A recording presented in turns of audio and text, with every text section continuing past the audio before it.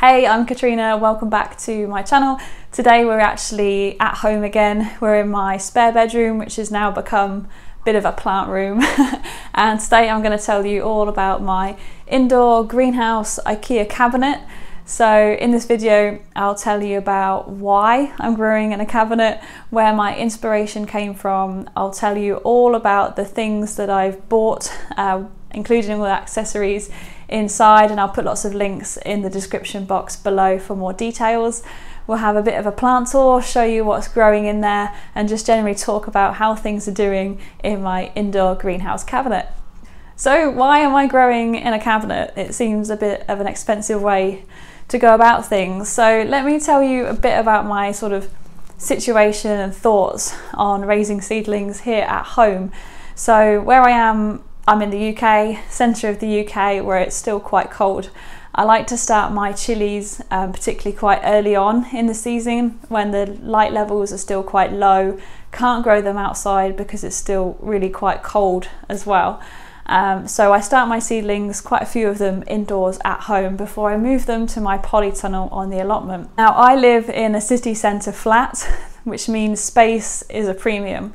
This room, as I said, is sort of like a spare bedroom, but I use it for a lot of different things. It probably only measures not much more than 3 by 3 meters, so it's quite a small room. It's where I grow a lot of my plants, but also I may have visitors stay here, but we don't keep a bed up all the time because I like that sort of flexibility of space. I like to use space for different things. I'm always moving plants and things around. I don't have windowsills. I live in quite an old building. It doesn't have, well, actually it has 2 windowsills, but they're tiny and they don't have the best light. Certainly not big enough for the amount of plants that I grow. So I needed something to grow them in or on. So I've got this cabinet which gives me multiple shelves for multiple levels, and it's got grow lights in it, so I can put it at the back of the room where it otherwise get the lowest amount of light, and it's all enclosed. It keeps up its humidity, it keeps the pests out. Hopefully I won't get any pests in there though, because otherwise that could be an issue. And just generally it increases my space.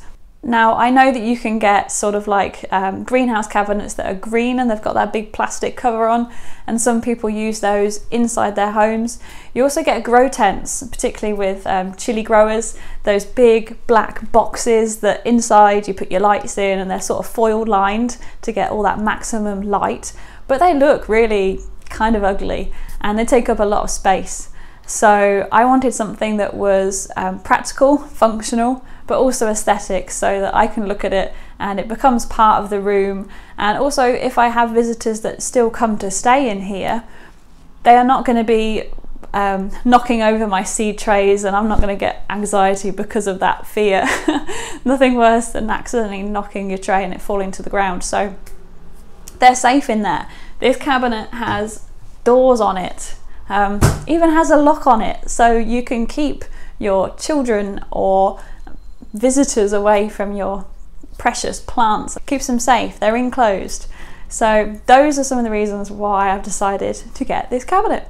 So what gave me the idea? Well, I have to hold my hands up and say it's not my idea. A lot of the setup and features and accessories in here I've acquired from other people that are sharing their setups as well. So I don't know if you grow your own houseplants. I am quite a big houseplant fan. I have quite a few of them here in my flat, and there's this trend that's sweeping across the houseplant community at the moment, particularly in America. It's now sort of spreading across Europe and the UK as well, and that is to grow your houseplants in this cabinet. And it becomes a huge feature in the room and it looks amazing, and some of the setups that people have are just so good. But I want to give a few shouts outs to people that have inspired me. So first of all is the plant interior decorator. She's based in Canada, has an amazing houseplant YouTube channel, go check her out, and also an Instagram as well. And she's got a fantastic setup that I've pretty much sort of recreated alongside Babylon Plants, Your Babylon Plants. He's based in the UK. So yeah, thank you to you two. But also, if you're looking to go down this rabbit hole of a project, you have to check out the Ikea greenhouse cabinet Instagram page and also the hashtag as well, where you'll find everyone's cabinets that they're sharing. That's like the place to go. They've got lots of stories and highlights that you can check out on different supplies and accessories and setups. Yeah, so huge thank you to all of you guys. I'm basically taking that idea but using it for growing my seedlings, and I will continue to use it throughout the summer months because my polytunnel, when I'm growing my chilies and my tomatoes, they take up a lot of space, so I don't actually have any room for shelving in the summer months for more seedlings. So I can start them off here and then move them to the plot and plant them out after acclimatizing them to the outdoor conditions for a while. And also in the winter months I can still, you know, I can carry on growing things like herbs, like my basil that likes a lot of light, which we don't have in the winter months. It gets really dark. And also if I want to give my house plants a bit of a pamper, bit of a spa day, I can put them in the cabinet where the humidity will be really high and they'll get all that light that they need. So let's talk about the cabinet itself. What is it? Where was it from? So I mentioned already it's from Ikea. It's called the Milsbo. It's also available in black. It was £165 at the time of purchase, and they also do a much shorter, wider version as well. But the houseplant community are also using loads of other different types of glass cabinets, some of which are from Ikea, like the Fabricor, I think, and there's a couple of others. But you know, loads of other people are just DIYing it, using whatever they can if they're on a budget. It's just great to see what everybody else is using as well. The cabinet is made out of metal and glass, and the doors open really quite wide, and I love it because they don't open at 90 degrees, they go a little bit wider, so you can really get into the cabinet and tend to all of your plants.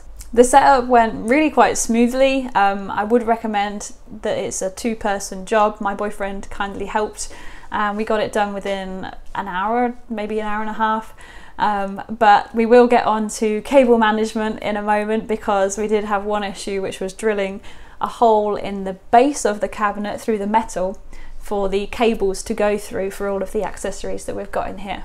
The tall Milsbo comes with 3 glass shelves. I've only used one of them because I obviously want that height, but you have 3 to play with, and you get supplied these little corner brackets that hold and support these shelves, so you can just really customize it to the height and level that you want. Some growers are using wire mesh shelves that they're getting cut down to size and replacing their glass shelves with those, for the reason being that they want to increase the humidity and airflow between all of the shelves. But for me, since I've only got one and I have a fan on each level, I find that this is working fine for me so far. Now the doors themselves have a magnetized closing system, so once you get it quite close it does snap in, which is great. And also it comes with a lock and key to keep your plants safe and away from thieves, children, cats. You know, it's a good way of keeping them enclosed away from those sort of accidental damages as well. The grow lights that I'm using are from Spider Farmer.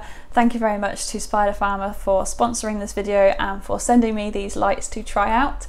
It is the SF1000, which goes up to 100 watts, and it comes with a dimmer switch, which I love, so that you can change the brightness that they output is set to. Obviously mind your eyes, don't look directly at those LEDs because they are super bright. These are the Samsung diodes, so they're really high quality.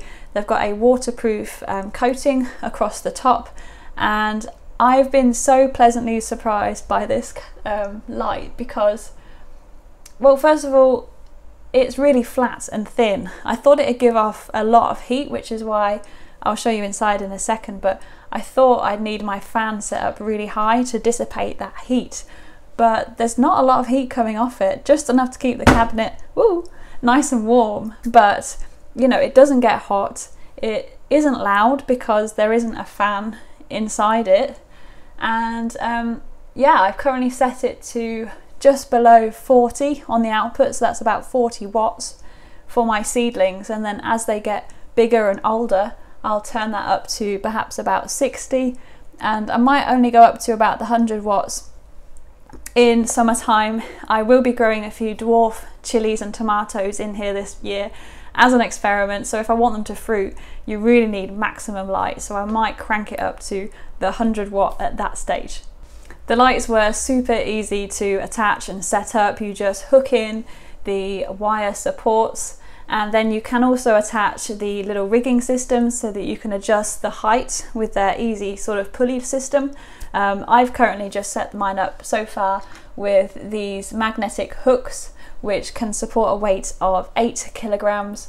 The grow light itself is only 1.5, so I find this works really well for me so far. And on the lower shelf I have some sticky suction hooks, which also take a weight of 8 kilograms. You can also daisy chain them so that they're both running at the same power. I haven't used that for mine because I have my accessories set up with a smart power strip, which I'll tell you all about in a moment. So they are on a timer. They come on at 7 AM in the morning and they go off at 7 PM at night. So at the minute they're set to 12 hours. That may go up to about 14 hours as the plants get bigger, but at the moment that's working for me.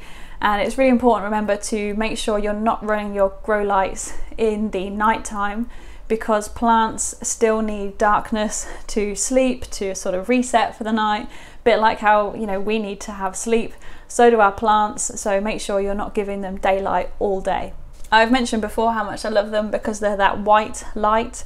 I'm really not a fan of the bluey purple grow lights that you have, because that kind of colour just messes with my eyes. And as I mentioned, this is a multifunctional space. I like to sort of tend to my plants. I like to spend time in here. It's kind of like a quiet downtime for me after a busy day at work. I'll come here and water my plants.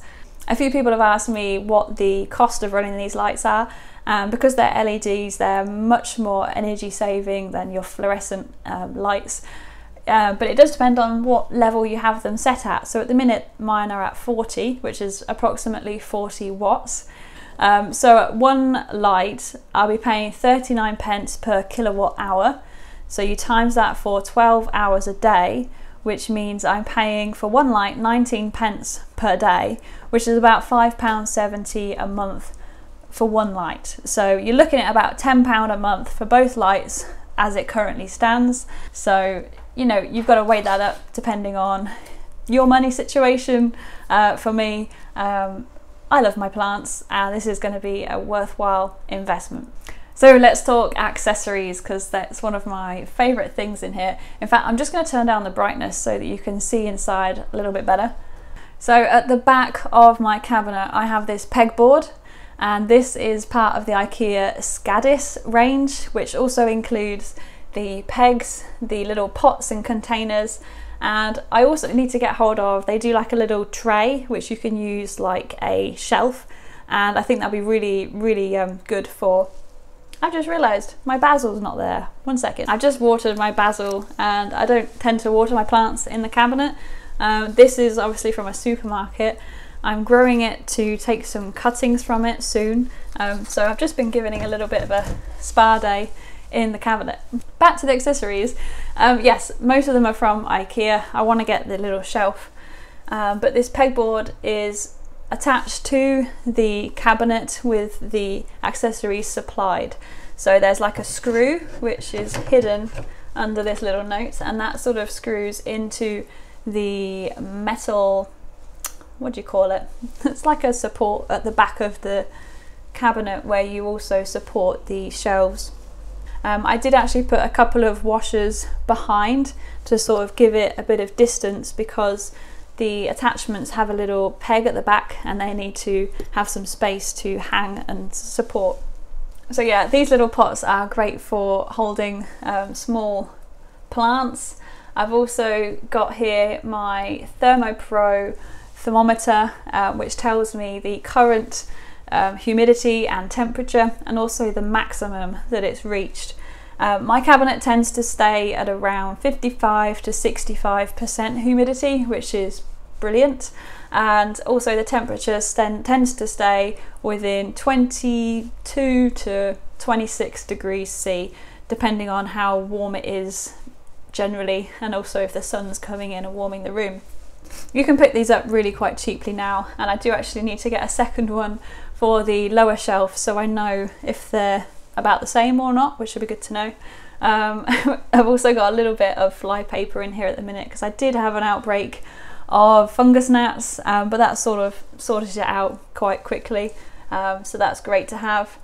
I've also found these pegs really quite useful for reminders, and I did actually sow my tomatoes on the 15th, so it's working. Just a great way of setting yourself little reminders so you don't forget, because I am in here quite a lot of the time. My plants don't need watering every day, but if you're growing seeds, you know what it's like. You're checking in on them all the time, aren't you? I have one fan on each level, and mine are AC Infinity. I'll put the links below, and it's a nice compact flat size, and these fans are great because they can cope with a higher humidity. I think it goes up to sort of like a 70% humidity that they can cope with. I'm pretty sure, can't quite remember, which is obviously quite important because this environment is going to get quite moist in the air.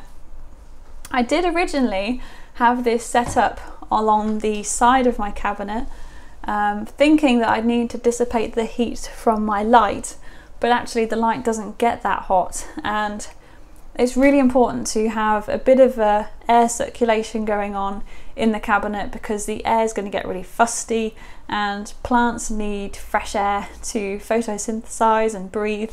And also, if you're not circulating that air, you're going to get some issues such as mold, mildew, you might get root rot, and you just don't want any of that. So I actually vent out the cabinet for, I probably open the doors and leave them wide open for about half an hour each day, sometimes morning and night, just to get a good circulation going through.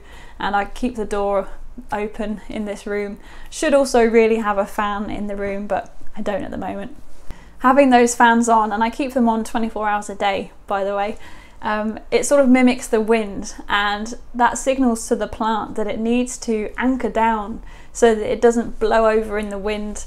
And what it does is it encourages root growth, which is really important, and also creates a bit of a stronger, stockier plant. I also have a heat mat, which I don't currently have in the cabinet. It was for a little while, but now that space is taken up with plants that no longer need to be on the heat mat. I purely use it to germinate my seeds, such as my tomatoes, my chilies. I've also got a couple of loofahs on the go at the moment outside the cabinet, and as soon as they germinate, they'll be moved in here when I've made some space. All of my electrical functions are plugged into a smart strip, which I can control through Alexa or through my phone on a special app. I have them set on a timer, and it's just a great way because I don't have to think about it. I don't have to stress or think, you know, I get to work and then realise, oh, I haven't switched my grow lights on and they're all going to grow really leggy because they're not going to have the right light. It's all automatic, and it just takes that stress away. Now, talking about the electrics and cable management, because I like the aesthetic that much, I really don't want to be looking at cables going all around the cabinet, especially because some of these accessories are black and have black cable in front of a nice white cabinet. I kind of wanted to hide and disguise them as much as possible. So you'll find that the cable for this light runs behind the panel. It then goes into some of this stripping, which I believe is called trunking. So it hides it there, and then there is a little gap behind the shelf where the cable sneaks, and then it runs down back into the trunking again. So anyway, let's have a little tour around both levels and see what's growing and talk a little bit about my setup. So if I open the doors, and we'll start on the top level. We've got my Spider Farmer grow light there at the top with a little bit of airspace above it, and then we've got my pegboard, the Scardis pegboard, my basil that smells amazing, supermarket basil that I'm going to propagate with cuttings. I recently bought an Oxalis triangularis purpurea from Harriet's Plants, and it came with this lovely little care tips and advice which I'm just keeping up here at the moment because they're nice little reminders, like my so tomatoes. What is it now? 53% humidity, 20 degrees. Obviously I've had the doors open, but that's my little thermometer. Usually have my pen in here, my plant label pen. That's been misplaced. Sowing my tomatoes the other day. There's my fan whirring, which you can adjust, by the way. It has like different controls, so you can set it at different fan speeds. Mine is set to medium.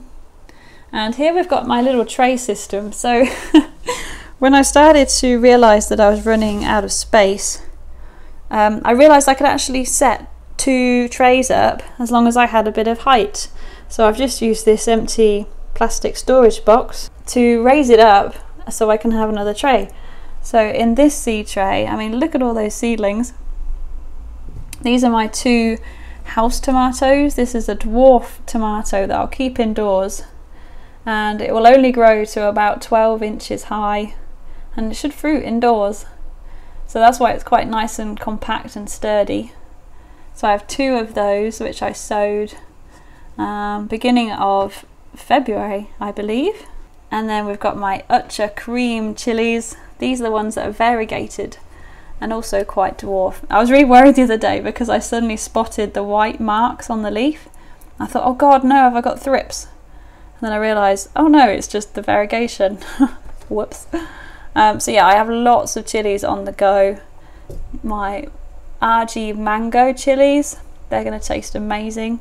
Habanero type. We've got some cayenne because I like the powder, and I'm going to hopefully create my own cayenne powder this year. And then black Hungarian, which will grow, it sort of looks like a jalapeno, but it'll be black. And on the next tray down, these are ready to go out into the polytunnel, to be honest. My lettuce, catching the breeze there. And this is the Lollo Rossa variety. And we've also got more peppers, sweet peppers, Aleppo, and lots of little basil, purple basil as well on this shelf. And as we go down to the next shelf, another grow light there. And then here we've got little accessories for my hooks and hanging things, my plant labels in this one, and 2 of my carnivorous plants that both desperately need some water. Can't remember the name of this one actually. My little sundew, which is doing a good job at catching all the flies with its little sticky leaves. I will give it some water today, some rainwater, because they don't like tap water.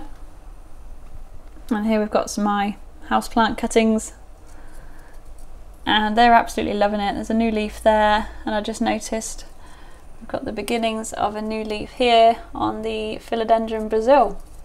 I am keeping a close eye though, because they are quite close to the light and I don't want them to burn. And on the lower level I did have my heat mat down here until I needed the space for the seedlings, and so now I've got a new cutting that I recently propagated, some lettuce seeds. These are a secret mix from Real Seeds, I think, possibly Vital Seeds, I can't remember. They need pricking out soon. Oh yeah, Aji mango in a pot. So this is going to be a bit of a experiment this year. I'm going to try bonsaiing some chili plants. They call it bonchi, just a little experiment to have a bit of fun really. And then at the back we've got my ginger, and Utcha cream is growing in its own little bonsai pot. So we'll see how I get on with that. I mean, it could fail miserably. I could forget to water them and it all goes wrong. We shall see. But again, I raised it up again so that I can fit more plants in. And at some point I'm gonna have to put my tomatoes in here. I've got no idea where they're gonna go. But yes, I've grown far too many chilies. The germination was just much more successful than I imagined. So over here we've got Kapia pepper, Kashmiri pepper, Madras chili, jalapeno, because I love jalapenos pickled and jarred, and then pusa jawala, which is like an Indian chili. And this one here is bigger because it was self-sown in the pots. I tried to overwinter the original parent plant. It looks a little bit yellow in this light. It's not as yellow as it looks, honest. And there's a reason why the leaves are curling, and that's because this one is ready to be potted up.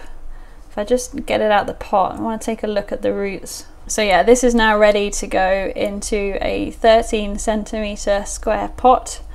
Yeah, definitely ready to be potted on. This one's called Bubba.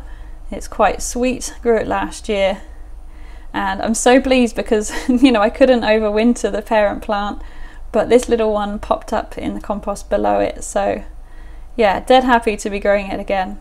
But yeah, the chilies are loving life. I've been keeping a close eye on them, trying to figure out if they need more light, if I should lower the light or increase the height of these so that they're closer. But Spider Farmer recommend a distance of about 18 inches between your light and your seedlings, because they're still quite young, and these lights are terrifically bright.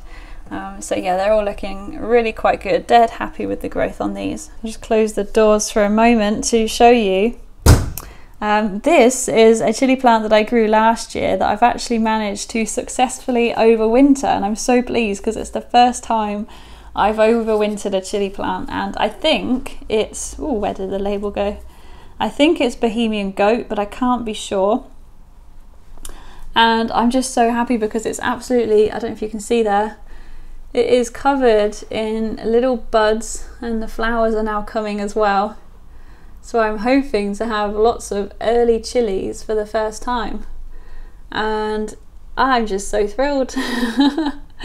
So I'm keeping this just outside the cabinet because it's too big to fit in it. But the lights, they actually spill, you know, for about 3 by 3 feet. So by having it on the ground here, it's still getting enough light to flourish, and I might actually start feeding it as well soon since it's going to be fruiting. So the cabling runs all the way down here behind the shelf. There's a little gap at the back where I've cut the trunking, and it runs all the way down in the trunking to this hole, which was, oh, the biggest problem of this project. It took so much effort to drill this hole. Because my drill's not really strong enough, we had a special attachment that creates a big hole like this. It's called a hole saw. And I've attached this grommet, which all of the cables then go through and down into the smart strip. And so I've just used that to sort of conceal it a little bit and keep the humidity in. But it's really important that you do cover this edge because it leaves quite a sharp metal edge, and you have to go through 2 layers of the metal. It's like a double base, and you know, you don't want that sharp edge to cut your fingers or to cut the cables as well. If it rubbed at all, you know, you could have some electrical issues there. So there you have it. That's my indoor greenhouse Ikea grow cabinet that I have, and I'm really enjoying it. I'm enjoying the sort of new learning process. I need to keep a close eye out for any pests, because even though it's enclosed and away from any pests that might be on my houseplants, if I have an outbreak in there, it could go disastrously wrong quite quickly. So I am very vigilant looking out for pests, and it's just a great new experiment and a new hobby in itself, looking after this. It's bringing me a lot of joy, really enjoying it. And of course, you know, you don't have to spend this sort of money on it. You can make your own version or just stick to how you like to grow your own seedling. You know, it's just a little project, side project for me this year, and it's really working so far. So I'll keep you posted, keep you updated on how the plants are doing and how I'm using it in other ways throughout the year. As I mentioned, I will put lots of links and things in the description box below if you want to check those out. But yeah, thanks very much for watching. I'd love to know what you think, how you raise your seedlings at home. Do you struggle with a lack of windowsill space like I do? Yeah, it'd be great to hear from you guys. Thanks for watching, and I'll see you again real soon.